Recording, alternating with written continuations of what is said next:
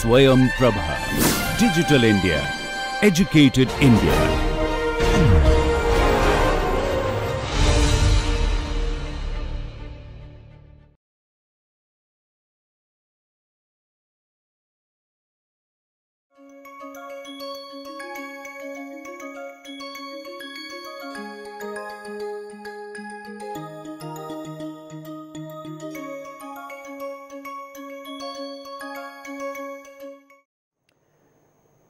So this will come later.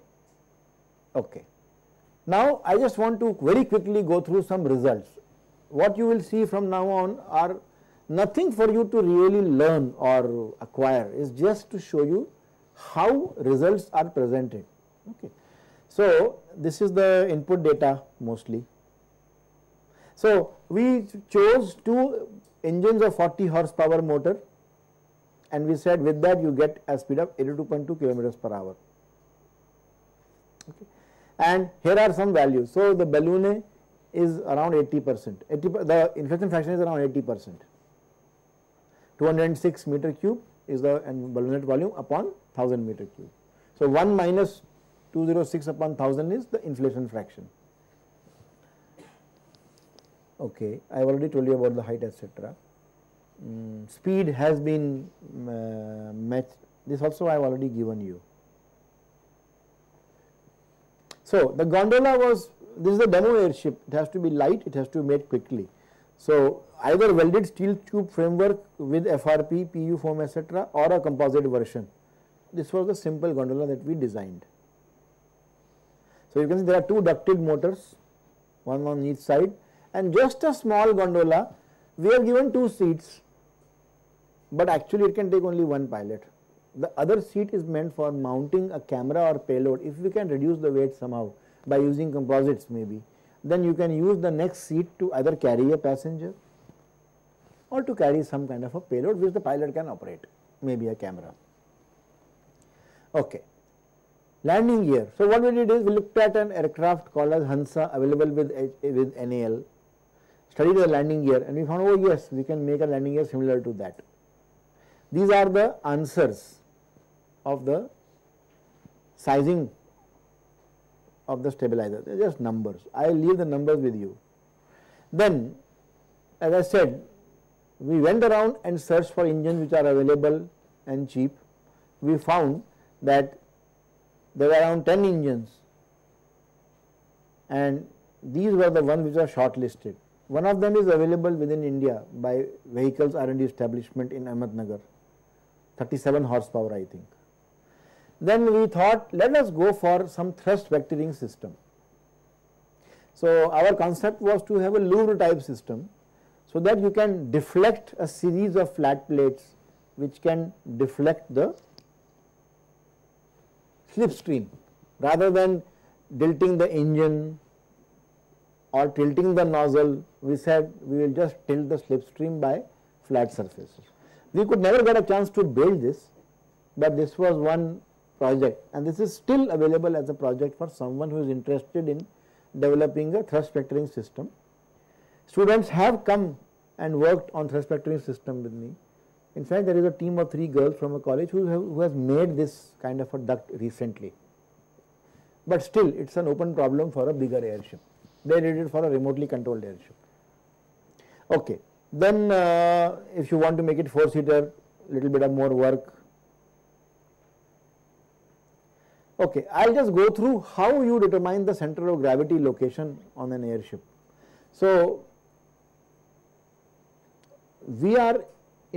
our main aim is that we should locate two things, the balloon and the gondola. They are under our control.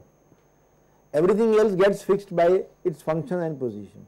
You can move the gondola slightly forward, backward, and you can probably move the balloon inside. Okay. So what is the aim? The aim is that when equal amount of air is pumped in the two balloons, I should not get a CG shift. You have seen in the calculations in our class during tutorials that the weight of the air of the balloon is quite large. I think it was 53 kg or so in one problem for a big airship. That can change CG drastically. It's like putting 53 kg weight at one particular place. So it's important that as you suck in air, you don't go nose down or nose up. You should remain in the same trim. So we also wanted to have center of gravity below center of buoyancy in the equilibrium condition, so that if there is no angle of attack and there is no wind, we should not have any moment. The airship should trim. And location of the fuel tank should be such that even when fuel is consumed, the CG will shift, it will go up because fuel is on the bottom and the fuel is being consumed. That should not be too much. All of these are going to affect the trim condition of the airship. So there are some references used. For example, there is this XYZ reference at the nose, then there is a reference for the center of gravity of the gondola, CG, etc., etc. And then for each component, we actually did detailed calculations. We made a 3D model and got the likely CG location. For example, if you see number 5 is a catenary, which are basically ropes that go inside the airship to hold the gondola or transfer the load on the top. Then number 10 is rigging, number 9 is the stabilizer, 15 is the controls, 4 is the airlines or the cables. So every item we have accurately tried to locate where they will be and add the weight of that. Gondola has got so many items, instruments, landing gear, ballast, payload, all of them where they will be, and then find the center of gravity. Envelope and patches. Then the two balloons, their geometrical sizing. They won't be exactly hemispherical because they will be having a contour of the envelope. So we have to match with that and do exact calculations. Similarly for stabilizer and rigging, gondola.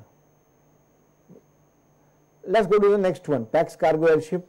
This becomes 70 meters in length, quite large. Okay. And the envelope dia is 17.5 meters. So it's a big structure. So what are the inputs for it? The inputs were same as that for the demo airship, but for the payload and the envelope shape. So for this we did not want to go for a L by D of 3 GNVR shape. We went for what is called as a double ellipsoid shape. Two ellipsoids, one behind the other, and the ratio of the major axis is √2. So this distance from the center, this distance is going to be √2 times this distance, 1.7 times this distance. This is one shape which has been recommended in literature. This is called as a NPL shape. NPL stands for National Physical Laboratory. It's a laboratory in UK which came up with this shape, and they said this is a good shape for airships because L by D equal to 4 and it is slender. So for airships it's a very good shape. So we took it as the candidate. It's not too much different from GNVR. But this is a very funny thing because GNVR shape has L by D of 3. So I have to check this and get back to you. Alright, this number I have already given you. This is the estimated performance for a range of 500 kilometers.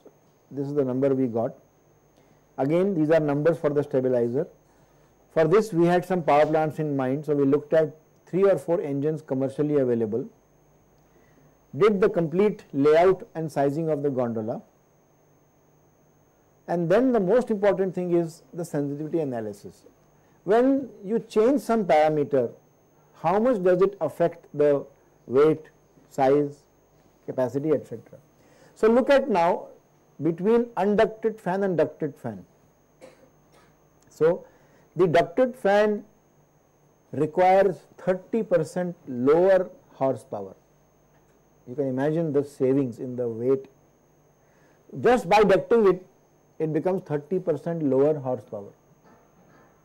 But the propulsion system weight, now this weight comes down although there is a duct, but the weight becomes less because the engine is lighter.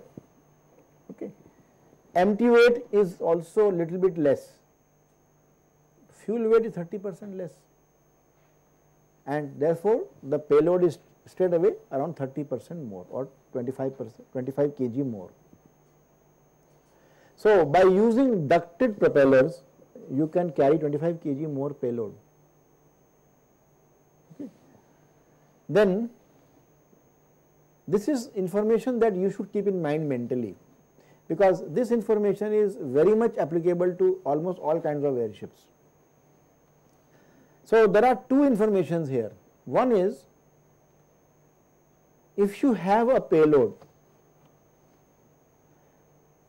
and if you increase the pressure altitude, say from 2.5 to 4 kilometers, for the same operating temperature of ISA, the payload reduces linearly.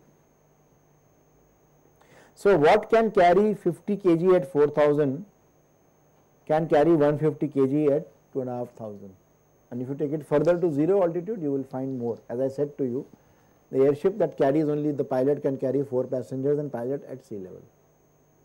So, it is a straight away linear relationship. So, what we learn from here is, in airships, there is a drastic change in the payload capacity, either when the ambient temperature increases because of the super pressure and the superheating effects, or as the pressure altitude increases. Both of them are going to hit the payload carrying capacity. This information I have already given you in the previous graph. Now I am just plotting it reverse. I am plotting the same data for various maximum altitudes. So, all of them decrease linearly.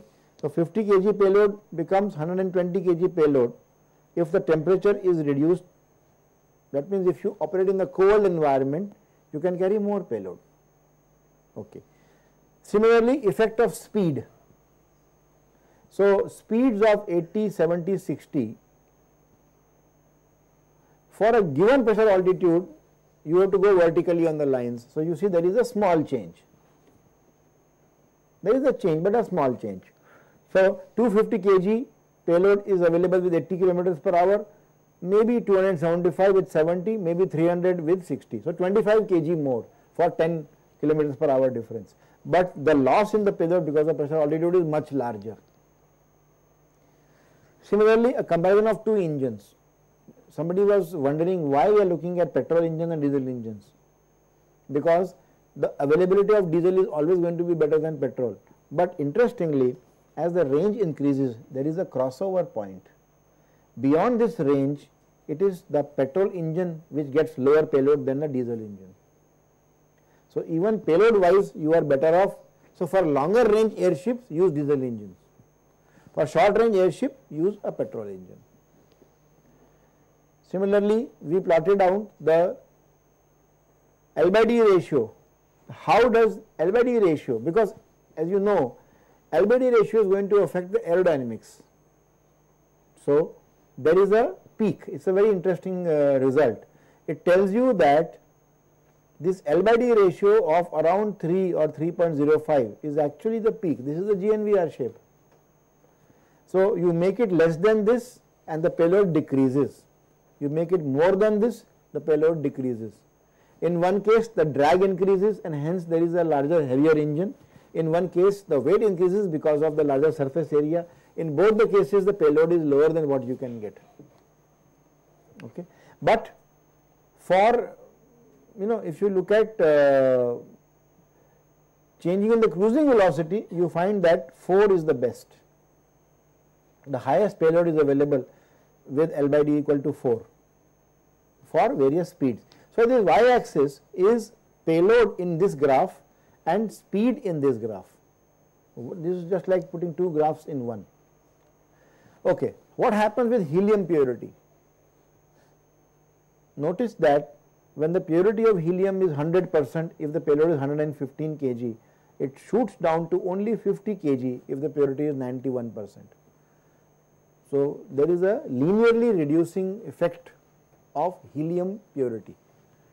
This is because the buoyant lift becomes less straight away. The impurity, which will be air, will not only reduce the buoyancy but also increase the weight. Then payload and velocity versus engine power. So, on the y axis you have either payload in kg, which is the red line, or velocity in kmph, which is the blue line. On the bottom, on the x-axis, you have the engine. So you notice that as the payload decreases, the engine horsepower follows suit, and as the cruise velocity increases, the power, as the cruise velocity increases, I mean as the engine power increases, you can get slightly more cruise speed also. Blue line goes up. Okay. Then we wanted to know, suppose we make an airship which goes from 0 to 4000 delta H. So we found that instead of 20%, it's 34% balloon size.